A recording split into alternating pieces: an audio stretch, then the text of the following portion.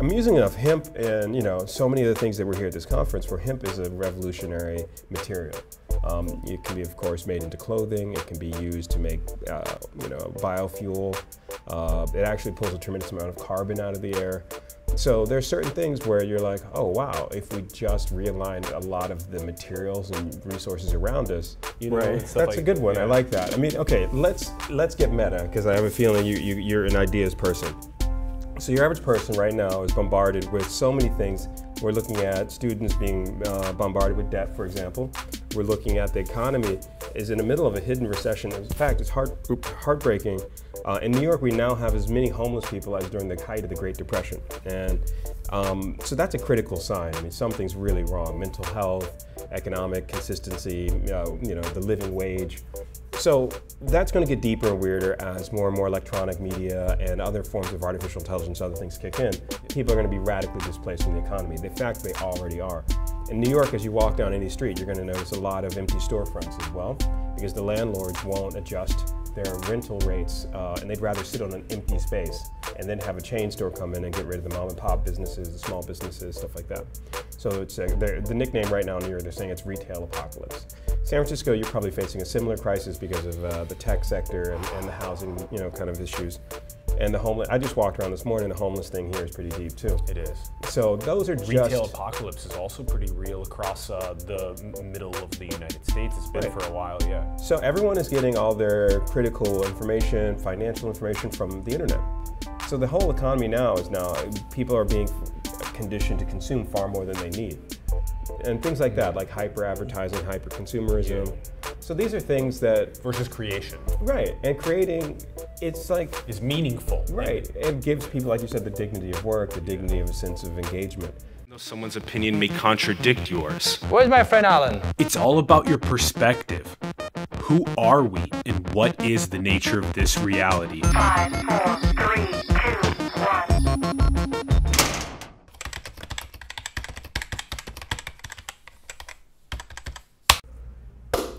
What's up, everyone? Welcome to Simulation. I'm your host, Alan Sakian.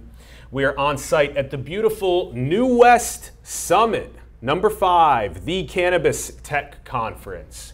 We are now going to be talking to Paul Miller, aka DJ Spooky. What's up, Paul? Yo, what's up? How you doing? Thank you so much for coming on the show. Really appreciate it. Yeah, I just got off a flight from New York, and as always, the weather here in San Francisco is gorgeous. I love California. You guys don't even know, man. So it's so nice out here. We don't got the 6 months of freezing cold New York temperatures. That's right. That's right.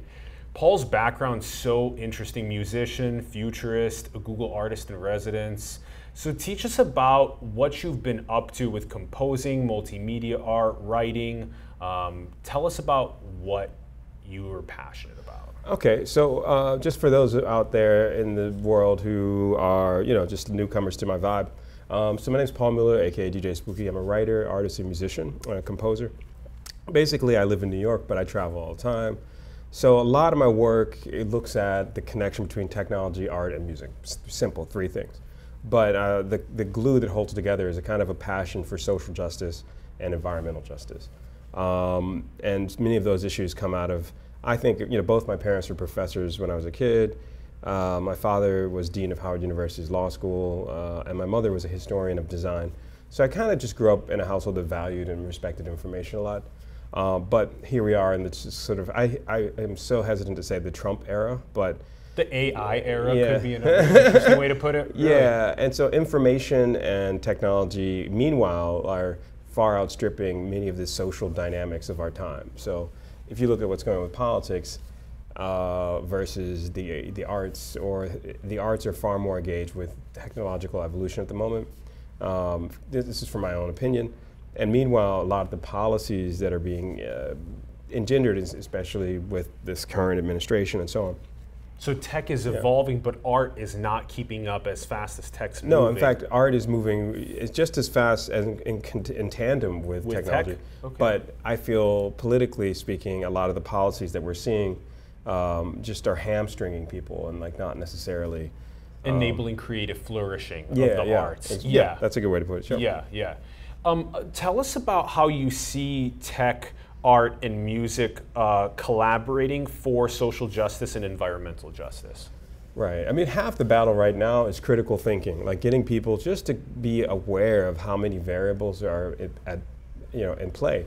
And so for me at least, again, like we're here at a cannabis conference, and I barely even smoke, but I'm very respectful of the whole issue of the innovation. So I'll give you a funny example. Is like the decriminalization of all of this stuff that we're here at this conference, sparked an entire new economy. And that has helped so many people, but at the same time, it could be more dynamic and more, I'm a big fan of like, once you get like that innovation going, you create more and more feedback loops, you can create a much more robust situation. So Canada, for example, took a similar approach, but then blew the door open because they were far more dynamic with their policies at a governmental level. Your average American entrepreneur is burdened with a tremendous amount of ambiguity. I mean, Jeff Sessions, the guy who was the former attorney general, created a nightmare because he personally just, I don't know what again, these people they're crazy. You just straight up crazy. So old ethos, old code. Yeah, evil and stupid. That's, just ES. But at the end of the day, a lot of the way that when you say old code versus new code, that's a much more polite way of saying it. But, aim to do my best to respect the humanity no matter what. That's a good one. I mean, I'm working on that. At the moment, man, it's just like, here we are. You wake up any human being who can rub two brain cells together and you see climate change, fires, floods, crazy migrations of insects that are going extinct like bees, butterflies also at the edge of extinction, all sorts of stuff that's happening. And it's like, people just, how do you incentivize them to care? So. Do you feel like your push into tech, music, and art collaborating can then entice that and catalyze that big change that we need for social justice and environmental change? And how would you see it also doing that? I mean, it's been a powerful couple of weeks. I was just in New York for Climate Week, and I had a big event with Bill McKibben, who's a friend and just a really, for lack of a better word, a serious catalyst for rethinking climate change. And it was amazing to see Greta Thunberg, who was this younger woman who's like 16. She did a talk, Battery Park, where like 200,000 people. People have reached a tipping point, all puns intended, whether the awareness is there. But policy, I'm using enough hemp and, so many of the things that we're here at this conference where hemp is a revolutionary material. It can be, of course, made into clothing. It can be used to make, biofuel. It actually pulls a tremendous amount of carbon out of the air. So there's certain things where you're like, oh, wow, if we just realigned a lot of the materials and resources around us, we're using stuff, and you're talking about old code, we're using stuff badly. Like our buildings are old building code. Mm-hmm. Like I hate air conditioning, for example. In New York this summer in 2019, the electricity went out because everyone turned on their air conditioner. So the next person turned on their air conditioner, and then everyone turned on their air conditioner, and it overloaded the system. I'm just giving you one example. Whereas if everyone had turned off their air conditioners and let the breeze, we're right in the middle of a river, you could just let there's a nice breeze coming in. But instead, everyone wants that air conditioning. I'm just giving you one example, but there's zillions of others. And so half the battle is just getting people to think more critically about the world around them and the materials and things that we can do better. So tell us about your process then with tech, art, and music, and how you then find specific things like cannabis. How do you embed that within your framework that you use? And then how do you distribute that content across platforms to catalyze the change that we want to see? Well, at the moment, you're catching me right when I'm finishing a whole bunch of projects. So if you ask me the same question in 2020, I'll have a lot more concrete specifics. So I have a new album that I'm almost done with called The Invisible Hand, and that's with the guys from the band The Police, which is, for millennials out there, I have to say there was a band called The Police. Not NWA F the Police, but The Police. So Stuart Copeland's the drummer. He's a legendary figure. He lives out here in California. That project is looking at cryptocurrency, and we're turning the whole album into a kind of a cryptocurrency approach to music and like smart contracts, publishing. Yeah. Then let's see, I'm finishing a book called Digital Fictions, The Future of Storytelling, where I sort of dig into how stories shape perception. So narrative is critical, especially in this time where we're looking at what you call computational propaganda, where you're looking at algorithmic narrative. Like, I'll give you an example, again, like collaborative filtering on stuff like Twitter, Facebook, and so on. If you click on the like or whatever, the smart, or what you call neural networks, deep learning, actually begins to shape and mold all the things that you see around you, so you live in a bubble. And you actually won't be able to get any information outside of what you've already clicked and liked, because you keep getting these small reference points. I'm just giving you that as a civilian. It gets deep, but so you're hitting all of these different fields. You're hitting, computational propaganda, algorithmic bias, filter bubbles, but you're also bridging into social justice and environmental justice. Interesting. So then, how would you then see something like your books? Your book sounds really interesting. This is digital. Digital fictions, the future fictions. the future of storytelling. That's the full time. The future of storytelling.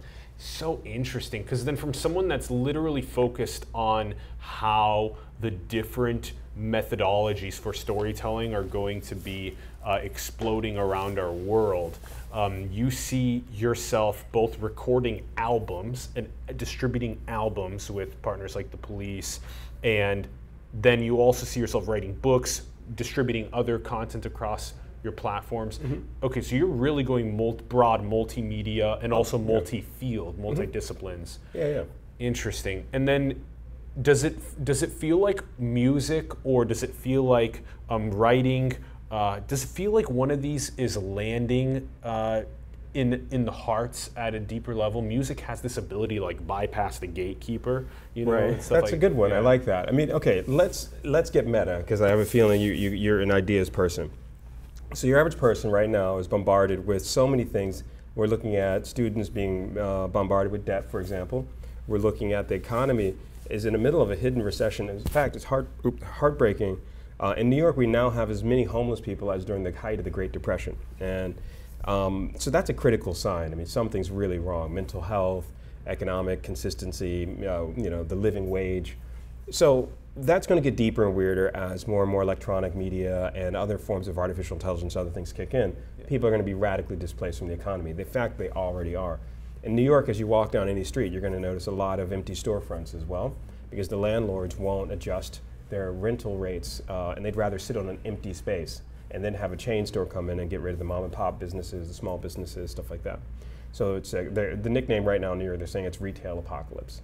San Francisco, you're probably facing a similar crisis because of the tech sector and the housing, kind of issues. And the homeless, I just walked around this morning, the homeless thing here is pretty deep too. It is. So those are just... Retail apocalypse is also pretty real across the middle of the United States. It's been for a while, So everyone is getting all their critical information, financial information from the internet. So and that means... And just quickly, also, this is also similar for other countries around the world where Alibaba is doing the distribution too, right? So this is happening all over the place. So there's people that will need to find some sort of dignity and humanity and meaning in life when their work is displaced by the artificial intelligence. Right. And so that's almost a foretold conclusion. I mean, I think we are looking at a radical shift of the economy. And so my book, Digital Fictions, I usually publish with MIT, so for those out there, Massachusetts Institute of Technology, it's one of the best tech schools in the country. But this one I'm doing with Duke University Press. And again, I'm not finished with it yet, because this landscape keeps changing. Every couple weeks there's new developments and evolution. Like the other day, I'm going to pivot back to what we were just talking about, but so when you look at the economics of like the last couple centuries, it's been the basic production of physical goods and the idea of scarcity. But if we circle back to the 21st century, we're now moving more and more into an attention economy. And so influencers, all sorts of people are making millions of dollars off of clicks and likes. In fact, billions. I mean, so the eerie thing about physical goods versus perceptual goods, I mean, literally economists call it perceptual goods, like how many clicks, likes, and so on. I mean, if you look at Facebook, if you look at all the major, the Furious Five, as we call it, in hip hop, it's I use the term the Furious Five because it's Grandmaster Flash and the Furious Five, but Fang is another one. Right. So you got Microsoft, Amazon, Facebook, Apple, etc., Google. So, so all of that is not necessarily. That's a deep concentration of wealth, and so we're now, I think, just facing the notion of a critical transition Part of that has to do with the creative economy, which means there's narrative storytelling, new methods of, podcasts are huge right now, everything. Yeah. So all of those are people coming into a better sense of consciousness. That's my own take, and I'm writing a book about this, I'm doing all this research. On the other end of the spectrum, you have the political system that thrives on ignorance. And so because of that, like Trump is a perfect example, they've thrown up this huge radioactive smokescreen around Trump policies. Like hemp should have been legalized decades ago, realistically. And it's a great material. Or never illegal in the first never, place. Right. Yeah. Always used as a tool for spiritual ascension, across all different And even the first colleges. American flags are made from hemp. I mean, if you want to go back to deep old school, if you look at any of the first, flags of the 13 colonies, they were made from hemp. So I chuckle about that because here we are in the 21st century, so we're facing a crisis of climate because we're going to be seeing much more climate refugees. If you look at the Mediterranean, if you look at what's going on in the south of America right now, all those states are going to be hammered with storms, like a lot more. And then of course, global warming with the ice sheets, Antarctica. All this has to turn to how people tell themselves the story when they wake up in the morning. Yes. And so, amusingly enough, people are calling this era the Anthropocene era. Yes. So the human impact on our planet is unquestionably changing things. Climate change is man-made. By far, humans are the greatest impact factor, the greatest variable on the trajectory of the planet now. Right. Yeah. So the Anthropocene era means it's about people. So I'm just kind of riffing on that with you for a second because I'm fascinated with, we can all change. I mean, we could wake up tomorrow, and there's a very famous phrase from Adam Smith, who's generally considered to be the godfather of liberal economic theory, where he says all money is an illusion. And so he takes it even further, says all money is a matter of belief, like you believe in a currency or you don't. Yeah. And if if you look at market forces, if you perceive something going down, amusing enough, everyone else will start selling, and the market crashes. Or if everyone starts seeing something going up, everyone starts. It's amazing because you can actually quantify that. And like I'm a regular runner, for example. Oh, give me just a moment to everyone. Hold on. Let me get that sensor back on. There we go. All right. I like the fact that you just have to do a little choreography. The little, we got to do the little dance, and then the lights are back with on. the dancing about architecture, kind of moving there. So yeah, I mean, these are all things that can change. I firmly believe that the human psyche, the human spirit, sways towards the good. The problem is levels of awareness, levels of ignorance, and manipulation. It's like, so the whole economy now is people are being conditioned to consume far more than they need, and things like that, like hyper advertising, hyper consumerism.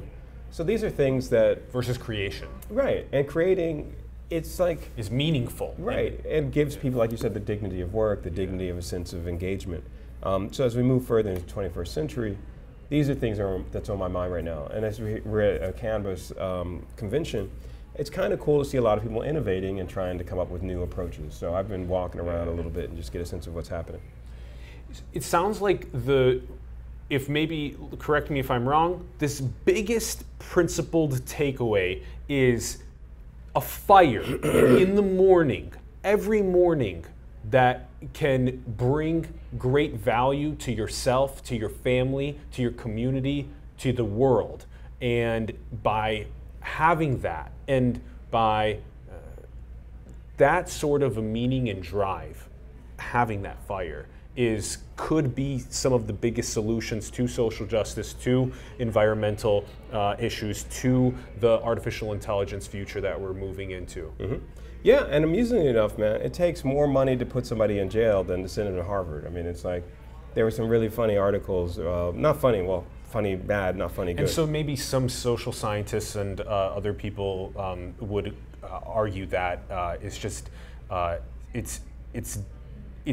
we are all born with different cognitive capacities, and so in order to be able to help get someone excited about learning and to put their trajectory towards finding a North Star rather than becoming incarcerated is the big thing there to figure out. Right. I mean, so when you talk about finding your North Star, I love that phrase because North for African American culture during the slave time was where you had to go for freedom. So people would literally follow the North Star, and there was an underground railroad, all sorts of stuff that would give you a narrative of, again, a narrative where people are saying, follow the star, follow this, all this. So it was still a story, and it was still a kind of, if you look at all the earlier African American hymns, which of course then became blues or then became hip hop and so on, the music of the DNA was always about liberation and attaining freedom. Song after song, story after story. So I'm a big fan of that. Right now, what we need is better narratives, better stories to give people a sense of being a stakeholder in change. Yes, yes. And I don't love even, that. some people are like, oh, we need a revolution, we gotta wipe out everything. I actually think the better solution is giving 1 or 2 generations of people better critical thought tools, and you could see the whole world change. That's a big one, and also, like you said, inclusive stakeholding, the incentive structures as well around that. 2 quick questions that we like asking our guests on the way out. The first one is, do you think we're in a simulation? Okay, there's a gentleman named Gates, G-A-T-E-S. I was blank on his first name. Is it Sylvester Gates? Let me look that up really quick. Let's look at. He's an African-American quantum physicist who's doing some really cool stuff. Sylvester Gates. And he has a big afro. Yeah, right here. Yeah, this is him. Right. Sylvester Gates. If you Google him and look up Sylvester Gates. He had a great bit on with Neil deGrasse Tyson on Star Talk. Yeah, right. Yeah. Neil deGrasse Tyson and him got pretty deep into this whole simulation theory. It's kind of multiple choice question / multiple choice reality. And there's a lot of quantum physics that's built into human perception. Totally. So if you perceive something, you change it. And there's a lot of theories around what you call Schrodinger's paradox or the Heisenberg uncertainty principle. Again, my music of both parents and both sides were professors, and my grandfather taught a little bit of quantum physics and quantum chemistry and other stuff. So we had these kind of dinner table conversation. So I'm not a specialist, but family and other people around me, and I have a lot of friends who are serious quantum physics people. So my take on it is that we live in a universe that is an optimization of the realities that were possible. So if you look at Brian Greene, who wrote a great book called The Elegant Universe, he's a friend of mine. He wrote the introduction to 2 books of mine ago. He has a theory that there's multiple universes, and the ones that we inhabit are infinite, but the fact that we perceive them has drawn them out of probability into manifesting our current situation. So the infinite possibility at every thought, which is kind of like mind-boggling. I love that. And he's written a whole series of books. He's at Columbia University. Look him up. Brian Greene, great guy. But that also aligns with, amusing enough, more ancient traditions of mathematics and thinking, mainly and what happened in India, and the idea of infinite universes as well. Yes. India, mathematics in India really took a different turn, and Europe didn't have the concept of zero until Fibonacci. So amusingly enough, if all the numbers we use, like 1, 2, 3, when you draw them, they're actually Sanskrit. They're called Arabic numerals, but actually the Arabs took them from the Hindus. So amusingly enough, all of our mathematics and most of the things that we're thinking about still goes back to some very ancient thoughts about infinite universes and potential. Whoa. And I actually am a big fan of saying that it's all about research and reading. And I just want to show you this is one of my favorite photos. This is Einstein with Rabindranath Tagore, who is one of India's most famous poets. And Einstein, when he was working on the general theory of relativity, it's online too. You can just Google Einstein, Indian poet Rabindranath Tagore. Wow, that's so cool. I appreciate you showing me that. Yeah, and that bit was so good. The very last question as we wrap here, going to go intro that next panel. What is the most beautiful thing in the world? Wow, that's a deep one. Okay, what is the most beautiful thing in the world? I think the most beautiful thing in the world is your contemplating of the idea of beauty, getting people to really think about all the potentials around you. So when you say thing, I'm more into the idea of the thing. So I love it. I love it, Paul. This has been so fun. DJ Spooky, thank you so much for coming on the show. Really appreciate it. Thanks everyone for tuning in. We'd love to hear your thoughts in the comments below. Check out the links in the bio below to DJ Spooky. Go and follow him and go and check out all of his incredible work. And go and build the future, everyone. Manifest your dreams into the world and continue building incredible things with organizations like the New West Summit and the other great partners in your community. Support them as well. Thank you very much, and we'll see you guys soon. Peace.